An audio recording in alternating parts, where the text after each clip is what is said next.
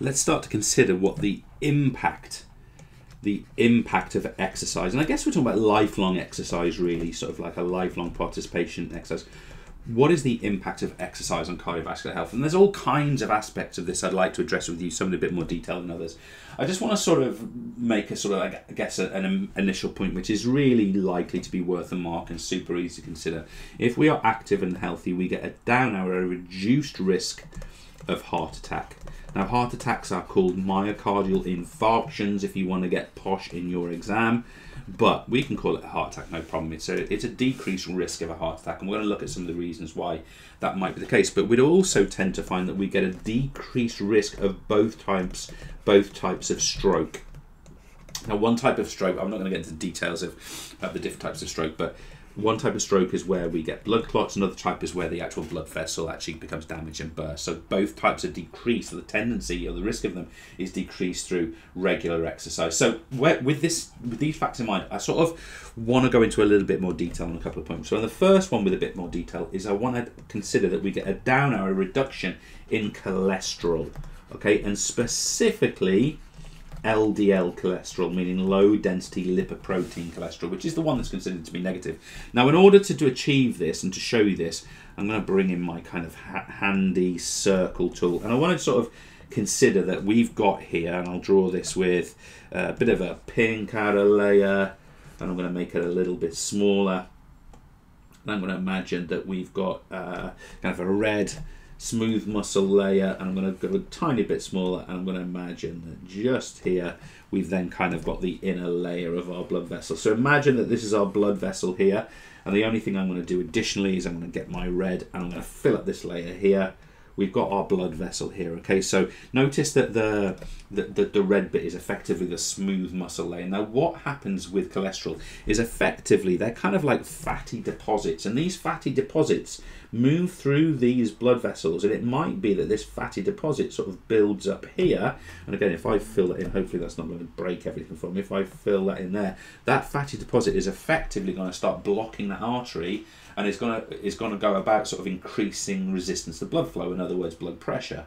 Okay. Now, what we're finding with exercise is that we can effectively reduce these plaquey deposits that way, and we can cause them to disappear and not be as present. Now, when these build up, this is what we refer to as atheroma or atherosclerosis.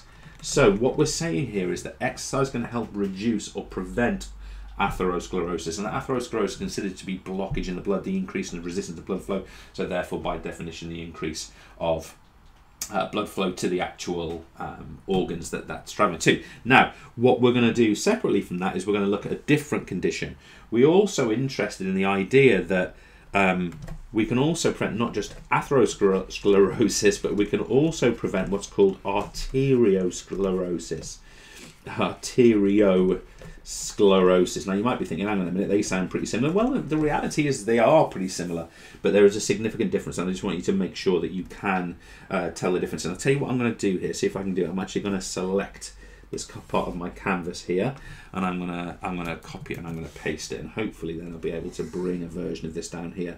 So effectively I've copied the same thing. Now, the point I want to make about our arteriosclerosis is that when arteriosclerosis occurs, it's actually the damage here. These deposits end up damaging the actual smooth muscle that surrounds the blood vessel in this case. So you can imagine now that the capacity of this blood vessel to actually squeeze in, vasoconstrict, or decrease tone and relax out, vasodilate, becomes less because we have this damaged smooth muscle layer, and it's that which we refer to as arteriosclerosis. So can you notice here, for arterial we've got damaged smooth muscle, for athero we simply have the atheroma inside. So arterial is actually outside the lumen, whereas athero is actually inside. And I will just mention that word atheroma. These are plaque deposits, fatty deposits in the blood, and that's what of course leads to atherosclerosis. Now let's finish this off strongly. A couple more points I'd like to make in general. I want to address for you that we get with exercise, we get what's called a decreased blood viscosity. Now, you'll have come across the word viscosity, I would imagine, in a couple of different scenarios.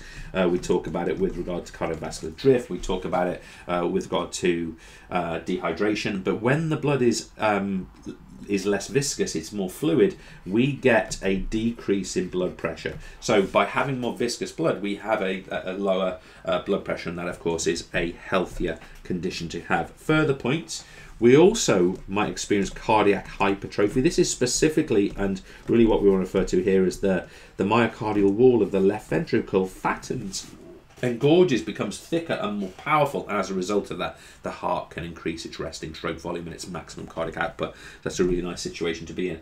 And now I'm just going to come back to those same points. All of these risks lead to a decreased risk of heart attack and a decreased risk of stroke. So that's the main takeaways I want you to sort of have with regard to this topic. I hope that's useful. Thanks.